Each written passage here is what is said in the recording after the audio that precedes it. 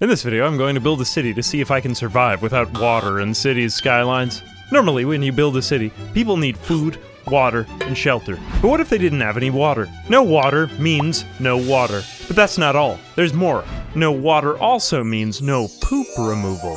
In city skylines with no water and with poop everywhere, what roadblocks would stand in my way at creating the perfect utopia? So with that question in mind, I began my adventure. I started a new game with the first city, Dry City.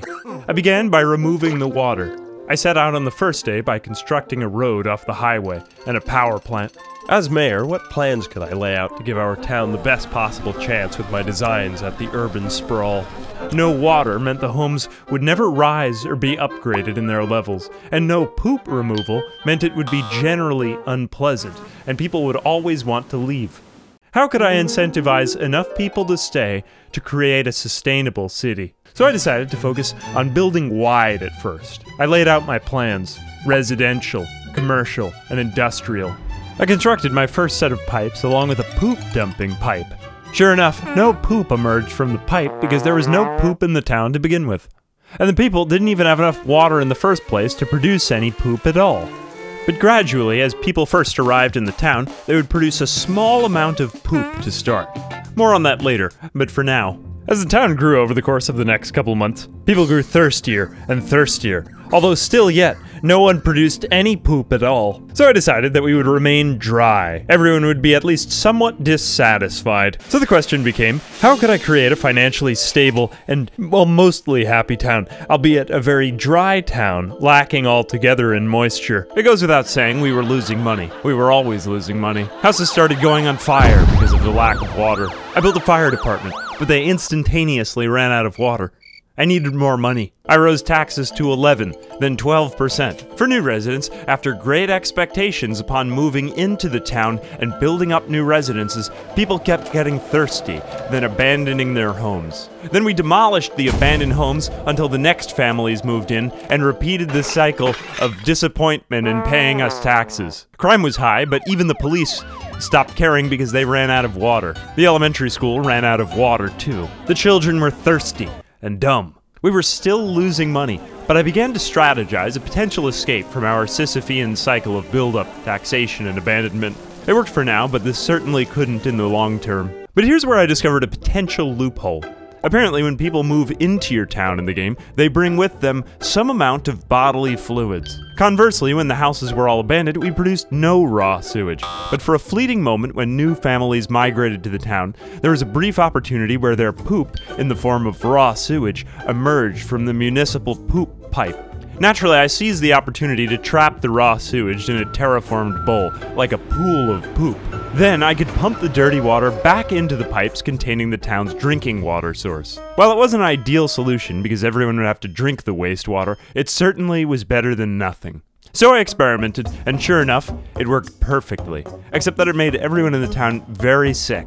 A suboptimal solution, but still, this lengthened the period of time people could go before realizing that Dry City was a ticking time bomb in the area of water poisoning. So instead of cleaning the water, which would be too expensive for our budget right now, instead we built a medical clinic to treat everyone's poop water sickness. I lowered the funding enough so that there would be just barely enough demand and money to keep everyone still alive and earn more money for the town. And then with the town producing its entire water supply from literally nothing except the bodily fluids of newly emigrated residents, I began to save up money for a clean pump to treat the poop water and make it cleaner. I installed the new pump, but unfortunately it wasn't clean enough and everyone still kept getting sick. As people remained in the town for a longer period of time, at least we were moving on to more advanced civic problems.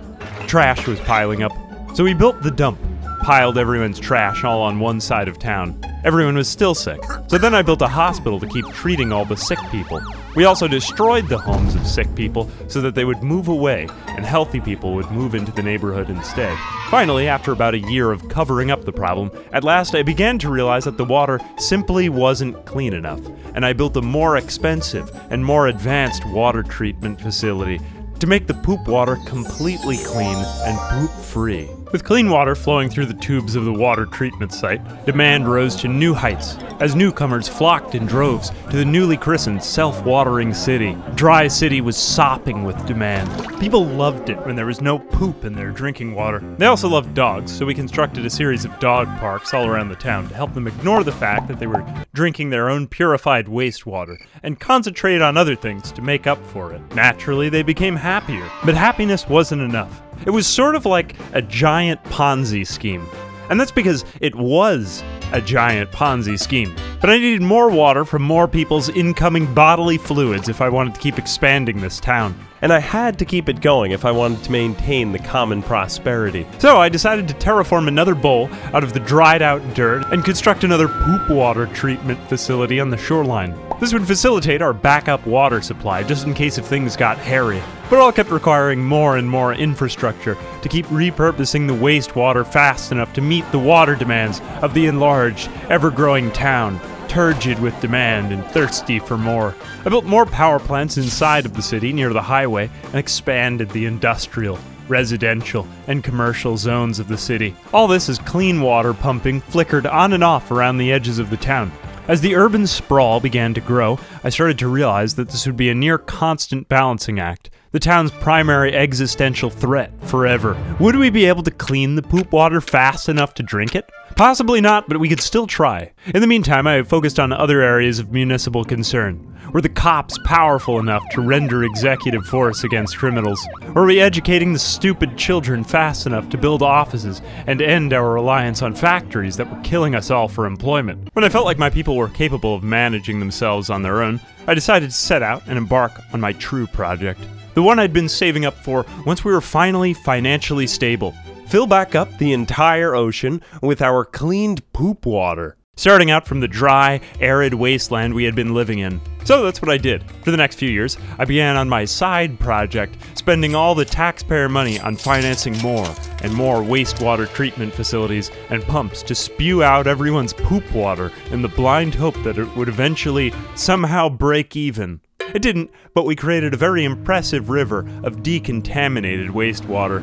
Naturally, the town grew, and with it the size and impressiveness of our twin artificial canals. These, of course, led back to themselves as we drank our own cleaned bodily fluids. I then embarked upon a new experiment. If we had amassed such a large population by now, over 17,000 people, surely it wouldn't make a difference if only a few of them didn't get their water.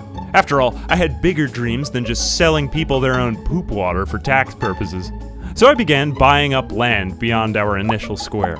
And then I did the unthinkable. I built another poop water facility beyond our borders, and dumped it all into the wilderness. The strategy here was to gradually edge away the moisture from our population until eventually we could restore the river to its former impressiveness. So it was with 1, then 2, then 3 poop water spewing sites. I observed the effects, and as the river flowed, sadly, our bodily fluids merely evaporated upon contact with the air, ultimately rendering my efforts to refill the entire landscape with our bodily fluids inane, without effect, and entirely useless. Nonetheless, it was still admittedly a rather impressive spectacle, even without its own full-flowing man-made river of crap.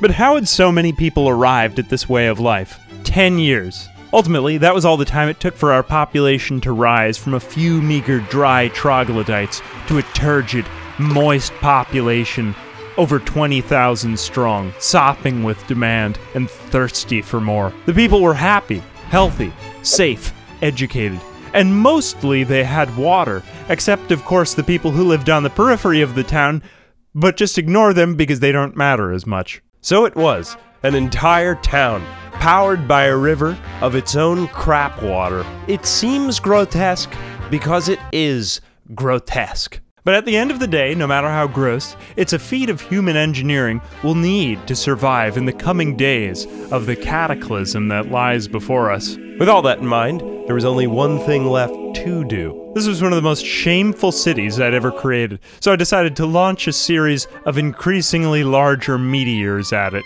to feel okay about all the events that had transpired here. And honestly, good riddance. Dry City was dry once again, and things were restored to the way they were supposed to be. Anyway, that's what I think would happen if you tried to design a town without any natural source of water in cities' skylines, but you had to use the bodily fluids of all the people who moved there as a drinking water source. I'm Ambiguous Amphibian. A big thanks to my patrons, whose turgid bodies are sopping with support for my videos. Until next time.